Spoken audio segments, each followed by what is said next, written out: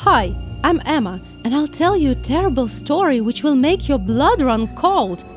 Please like this video so that I felt better recalling all this horror. I really need your support now.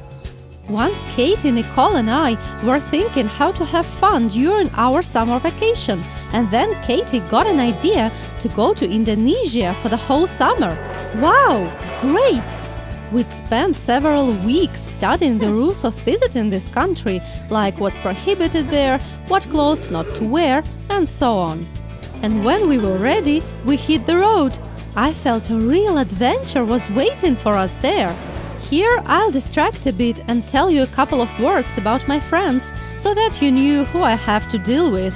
Katie is the leader of our trio. She does sports, she's well-built and maintains an active lifestyle. She was the one who suggested such an extraordinary trip. And Nicole is a bookworm in glasses. She usually spends her time in libraries and reads a lot. It was she who brought loads of books on Indonesia and made us read them and then pass an exam. Sure, she was the examiner.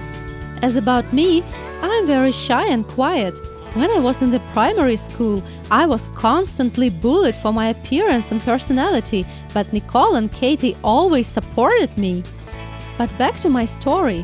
When we had finished unpacking, one of us noticed a booklet describing the sights nearby. Look, girls, what a beautiful lake we have near us. Let's go there for a swim right now. Soon we found the path which was supposed to take us to the lake. Oh, what's written here? Nicole fixed her glasses and said in a trembling voice. It was a warning. There were lots of snakes in these places. We had to be careful. Oh, please don't say you'll give us a lecture on reptiles of the Squamata group now. Of course she did.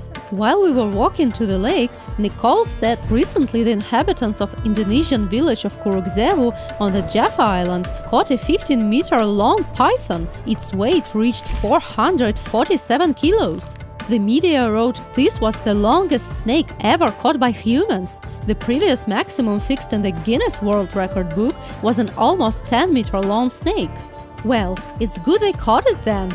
Now everything will be fine. I cheered the girls, but surely I tensed inside.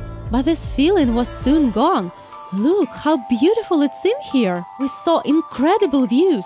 Katie and I immediately jumped into the water and were squealing like crazy, and only Nicole harped on that in Indonesia it was prohibited to scream loudly, otherwise the locals could get angry. 4 hours flew by without us noticing. Katie offered to have dinner in the hotel, but I never wanted to leave that magical place. You go, girls, take seats in the cafe and I'll catch up with you later. And now I'll swim a bit more. I really don't want to leave, but I need to eat and it's dark already. I went to my clothes when suddenly I felt I'd stepped on something round. I looked down and froze in horror. It was the tail of a huge snake.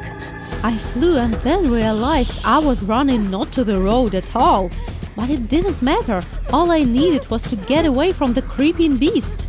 I ran as fast as I could, but then my foot got caught in something and I fell head over heels. Oh no! Come on, Emma, stand up and run! But it was too late. The huge python caught up with me and started entwining my body. My arms were fixed behind my back and I had no hope to fight the snake off. My legs remained free though, and I started swinging them in all directions, but it only got worse. The snake pressed me even harder and its huge head popped right before mine. How awful! I cried, please let me go, please! The snake looked hungry. Just don't say today I'm on your menu. Let me bring you something from a cafe instead, will you? But the snake opened its mouth and oh my goodness, it started eating me!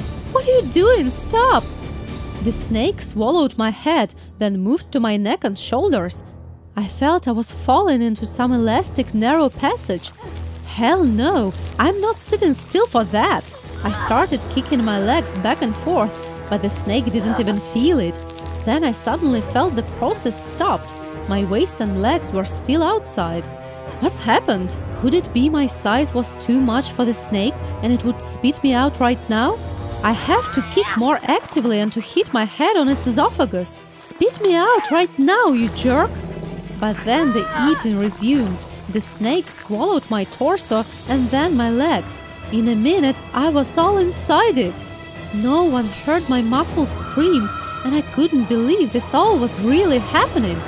Wait a sec, but this is all a dream. We are taking a nap in the hotel, and I'm seeing all this in my sleep.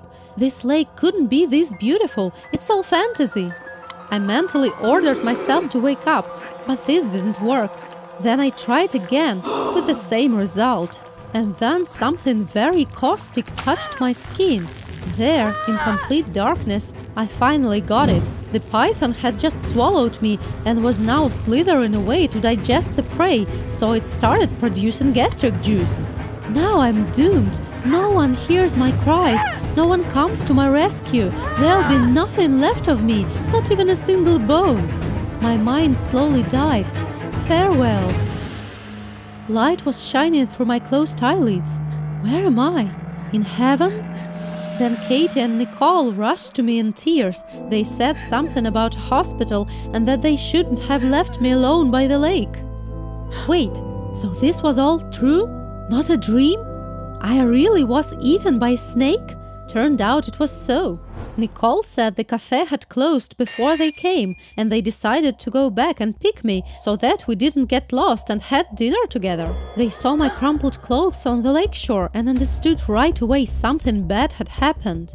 Katie followed my trail and caught the time when my legs were in the snake's mouth. In panic, the girls rushed to call help. Luckily, there was a hunter nearby. While he was dealing with the snake and saving me, the girls called the ambulance. A couple of gastric juice burns is all what's left after this incident. In several days, I was discharged, and we booked tickets for the next flight home. The python case really unsettled us all, and we wanted to leave this place as soon as possible. I'm fed up with snakes for the rest of my life, and I hope they are fed up with me too. Did you like the video? Subscribe and like. Support the channel. Thank you.